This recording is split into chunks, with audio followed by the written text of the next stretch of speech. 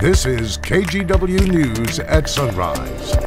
Portland's mayor stepping into the fray, wading into the crowd of hundreds of protesters last night as the city, state, and nation watch what happens here in Oregon. He said he was there to listen and to condemn the actions of federal officers. COVID-19 cases in Oregon show no sign of slowing down, and Governor Kate Brown is taking more action. We will look at the new rules, particularly when it comes to masks and kids. A lot of teachers are rewriting their wills. This is a very serious thing. Wow, Oregon teachers say returning to classrooms is literally a choice of life and death. What they want to see happen before schools reopen. Good morning to you on this Thursday. Thank you for waking up with us. Boy, it is already a busy morning. Yeah, it sure is. A lot happened overnight after another night of protesting. So we want to catch you up right now. The big headline to tell you about: Portland Mayor Ted Wheeler getting caught up in tear gas and flashbang munitions as he witnesses demonstrations in front of the federal courthouse downtown. Security just whisked him away, but not before he spent hours listening, talking, and at times getting heckled by that crowd. It has now been more than 50 days of protesting here in Portland, and this is the first time the mayor has seen it in person. Yep, he talked to people and at times faced pointed criticism and took a stand against the presence of federal officers and their tactics. Here's Mike Benner with more. We're on the front line here. Some might call it a monumental moment. Portland Mayor Ted Wheeler meeting with protesters downtown Wednesday night. Well, I want to thank the tens of thousands of Portlanders who've come out to demonstrate in support of racial justice and equity. The mayor acknowledged how the demonstrations have shifted towards the presence of the federal police in the Rose City, something he does not support in the least. It is an unconstitutional occupation.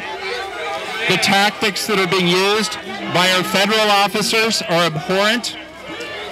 They do not act with probable cause. Mayor Wheeler got an up-close look at the Fed's actions. After spending well over an hour speaking with demonstrators, the mayor stood along the fence that surrounded the federal courthouse. Fireworks were shot at the building, and federal police responded by deploying tear gas. Mayor Wheeler got a taste of it, telling the New York Times he saw nothing that provoked the response, adding that it was an egregious overreaction and urban warfare. I think he's genuinely not a good mayor. Count Danielle James among the protesters who weren't happy to see the mayor and glad to see him eventually whisked away by security shortly before midnight. Will he return in the days ahead? That's unclear. What is clear is that these nightly demonstrations are showing no signs of letting up anytime soon. We could be out here the next 60 days or the next 600 days. In Portland, Mike Benner for KGW News. So the mayor stayed at the protests until around midnight, but the protesters stayed longer. No, Portland police did declare a riot. They said people lit multiple fires and threw things like Molotov cocktails at the courthouse. Portland police say they didn't make any arrests, but we don't know if federal officers did. A U.S. district judge is getting ready to decide on a case involving the federal officers in Portland. Oregon Attorney General Ellen Rosenblum filed the suit, arguing the officers are using unlawful tactics. It's one of several lawsuits now headed to the courts. The state AG is seeking a temporary restraining order to restrict federal law enforcement in Portland. This is all after allegations they were using unmarked vans to arrest protesters without probable cause. Rosenblum is asking the judge to require federal officers to tell protesters who they are, why they're being arrested, and have probable cause to do so. Another lawsuit focuses on the treatment of several people who were acting as medics for protesters. They are suing both the city of Portland and the Department of Homeland Security, claiming they were specifically targeted. Now, we heard from several of them yesterday. One is an OHSU graduate student and volunteer medic. He says police targeted him during a protest in June while he was trying to pack up a medical tent and leave. They told us to leave our supplies and to go away. I was filming the officers, and I looked over my shoulder to make sure that my fellow volunteers were retreating. They were, and I began to back away from the officers as well while filming them.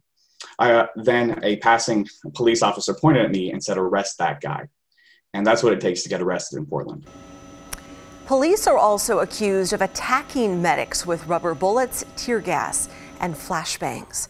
Well, you know, we have been following these demonstrations for over 8 weeks now. We have all of our reports on our KGW YouTube page, and there's now a dedicated playlist to our coverage of these protests with more than 160 videos. Portland police released frightening video of a man assaulting several people with a handsaw. Officers arrested Shane Green after he assaulted 2 people inside this laundromat.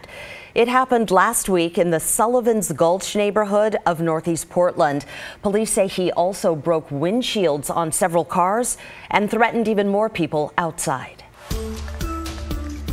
Turning now to the coronavirus, Oregon reported 264 cases yesterday. So almost half of our 15,000 total cases have been reported just this month. And because of that, Governor Kate Brown is issuing some new restrictions.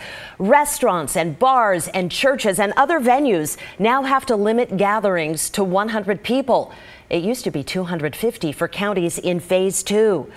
Governor Brown also considering putting limits on tourism or requiring mandatory quarantine for people coming here from COVID hotspots. Masks are also required now in gyms, even if you're doing intense exercise. The governor also lowered the age limit for children wearing masks in public. It now applies to kids 5 years old and up. Well, these new restrictions begin tomorrow. For a closer look at that, especially concerning the children and the masks, here's our Catherine Cook. We must scale back, limit our interactions, take more precautions. On Wednesday, Oregon Governor Kate Brown changed the state's rules and guidelines around COVID-19. One of those changes involves kids. Children under 12 were not required to wear masks in public, but beginning Friday, that will change. If your child is 5 or older, you will need to help them wear a face covering to protect themselves and others. The state is also keeping its recommendation, not requirement, for kids ages 2 to 5 to cover their faces. We really have to be cautious. Uriah McClendon is doing her best with her little boy, Sire. He's 3, and trying to get him to wear a mask is pretty difficult. It's difficult as an adult to keep the mask where he needs to be. Sire seemed willing to try. We asked him what's cool about having a mask. Just wearing it. I doubt they'll keep it on. I mean, our daughter's only 3, but she constantly goes like this. Hi. So I don't know if it will work. Clearly, getting younger kids to wear a mask is a big ask for a lot of parents. So state health officials offered some suggestions like letting your child choose and decorate their mask, trying different styles to see which is most comfortable, putting a mask on a favorite stuffed toy or drawing one on a book character, introducing the mask when everyone is relaxed but not too sleepy, pointing out other people wearing masks while you're out. And remember, kids are quick learners. They really are. Madeline Allen is a teacher at Marysville K-8 school in Southeast Portland. She says parents should not wait to teach their kids about wearing masks. Parents should definitely start now, getting their kids familiar with wearing masks. Start with 15 to 20 minutes and then just build up incrementally from there. Madeline believes the mask mandate for kids is a good start, but she says the way things stand, it's not enough to ensure a safe in-person learning environment. There is no acceptable number of teachers or students getting sick with COVID at school that would make reopening worth it. For now, parents like Uriah will keep doing their best to follow the rules, old and new. So I don't really know if it's going to work, but I bet that it's going to help. Catherine Cook, KGW News. Boy, as we said, it has been a busy morning. We'll have more on all that, but we do want to turn to weather for a second. Step outside on your Thursday morning, or Friday Eve, as I like to call it sometime. Wow, that is a cloudy view from our Wells Fargo Skycam. Joe, kind of reminds me of yesterday, but the sun eventually came out. Exactly right. And that sun is going to be popping again later on this afternoon. And it's going to be kind of the similar setup the rest of the work week. Waking up to morning clouds, followed by afternoon sunshine. Temperatures, Brenda, though, are going to be a little bit cooler for this time of year, getting into the mid to the upper 70s. So throughout the morning, we'll be looking at a temperature of 62 degrees. By lunchtime, 68.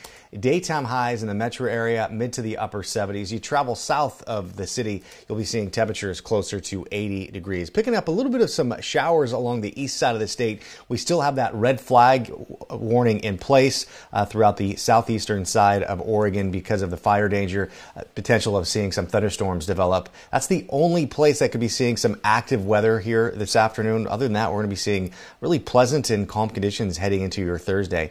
Temperatures throughout the morning, though, will be in the low 60s, but as we head into the later part of the day, right around 70 degrees by late morning, early part of the afternoon. And you'll notice temperatures right around 80 degrees throughout the central and southern part of the Willamette Valley. East side of the state will be right around the low to mid 80s. And then heading into the evening hours, very pleasant along the east side of the Cascades, right around upper 70s, about 80 degrees by 7:30, 8 o'clock tonight.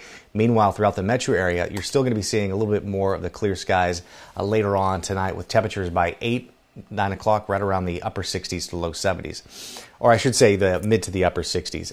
Daytime high tomorrow of 75, and then we start to see our temperatures warm up, especially for the weekend, the early part of next week. Could be seeing our warmest day so far this summer by the early part of next week. Brenda? All right, thank you so much. Wow, that's a scorcher there, 90s. All right, coming up, Oregon teachers make a specific demand on what they want to see happen with the pandemic before they are willing to get back in the classroom. And then later, you guys have probably seen these face masks, the ones that have a valve right on the front. The question is, do they work? Our Verify team looks into it.